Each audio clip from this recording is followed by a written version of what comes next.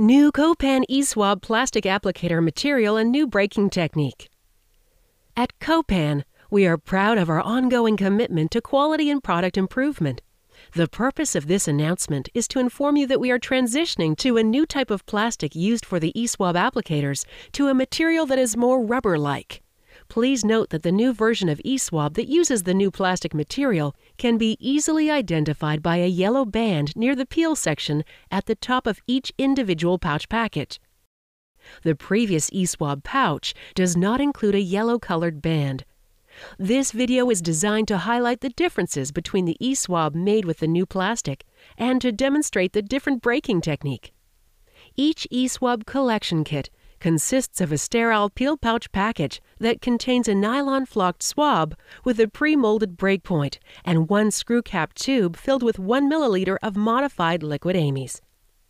If the ESwab pouch does not have a yellow band at the top, please follow these instructions. Perform hand hygiene. Put on gloves. Open the peel pouch. Remove the swab. Collect the patient's sample using the swab. Remove the screw cap from the tube and insert the swab all the way to the bottom of the tube. Holding the swab shaft close to the rim of the tube, break the applicator shaft at the colored breakpoint indication line. Hold the tube opening away from your face. Screw the cap on tightly to prevent leakage. Write the patient's information on the tube or apply a label. Please note that the new version of ESwab will be indicated by a yellow band located at the top of the pouch. If ESwab has a yellow band at the top of the pouch, follow these instructions. Perform hand hygiene. Put on gloves. Open the peel pouch.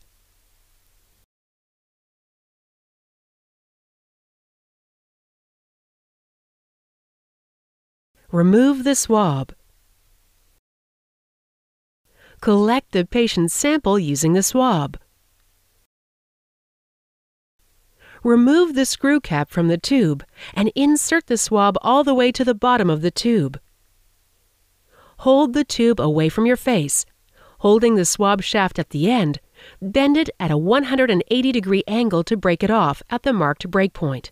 If needed, gently twist the shaft to completely remove the top half of shaft.